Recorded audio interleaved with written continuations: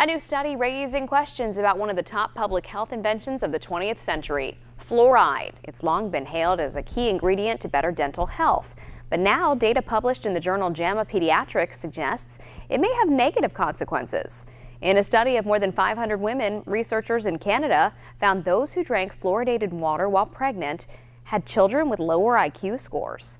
The study's authors say more research is needed to explore the connection between fluoride consumption and a decrease in children's intelligence.